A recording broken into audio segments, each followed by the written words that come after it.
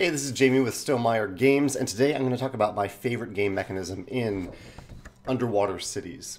This is a game that was a pretty big hit in 2019. I just played it for the first time a few weeks ago, thanks to Sean, a friend of mine who taught me how to play, and I had a lot of fun with it. It's a little heavier than the typical Euro game that I play. I usually play like medium heavyweight. I would solidly put this in the heavy category for me.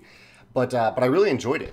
And I enjoyed it, I think, largely because of one key mechanism that really makes it stand out. And overall, it's just a nice, rewarding, heavy Euro game. It's not a punishing game. You aren't really hurt for doing many things. You're constantly rewarded with more stuff, more cards, lots of different short-term and long-term goals that you can pursue. All that is great.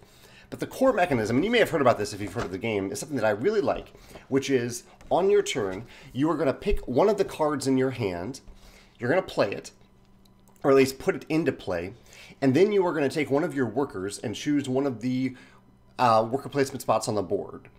The cards are all different colors, 3 different colors, and the worker placement spots on the board, it's 3 sides of the board, are all different colors as well. They match these cards. And basically, if you placed your worker on the same color action as the card you played, then you actually get to use the card that you played. It actually enters play. You get to either use it right away or if it just remains in play if it's one of these action cards. This is a really simple mechanism, but I love what it does in the game, especially for learning the game. In a game where there are a lot of choices, a lot of interesting choices, which card do you play, which actions do you choose, which strategies do you pursue, this helps you narrow down that choice. Sometimes you might have a hand that's all one color, and so you know, okay, I don't have to do this, I don't have to choose that color, but I'm heavily incentivized to choose a worker placement spot of that color. So it helps guide the player in a time, especially a learning game, when they might be struggling to decide what to do.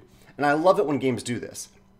I love it when games, especially more complex games that offer a ton of choices, do something little to help guide you in moments where you are or where you could be a little overwhelmed. And I think Underwater Cities does this really, really well. It also helps that there's such a wide variety of cards. So the cards themselves are really exciting to play and look through.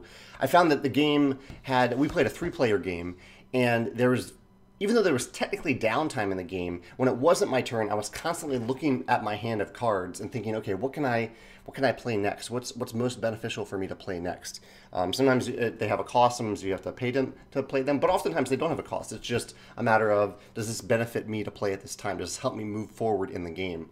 And when it got around to my turn, that was usually around the time when I was actually ready to make a decision. So my brain was always churning throughout the game. I was never feeling like I was waiting for other players. So this mechanism, I really, really like this. You've probably seen me highlight this type of mechanism in videos before. The type of mechanism that helps you narrow down your choices, doesn't force you into those choices, but it helps you, if you want, to narrow down those choices, especially in moments where you could be overwhelmed. And I really like this color matching system in Underwater Cities for doing that. If you have a different favorite mechanism in this game, and there are a lot of mechanisms in this game, so I'm sure you have something different to share, I'd love to hear about it in the comments. Also, just so I don't mislead you, this photo down here is from the expansion. The expansion includes really triple layered player mats. They're dual layered, but they're double sided, so both sides are dual layered.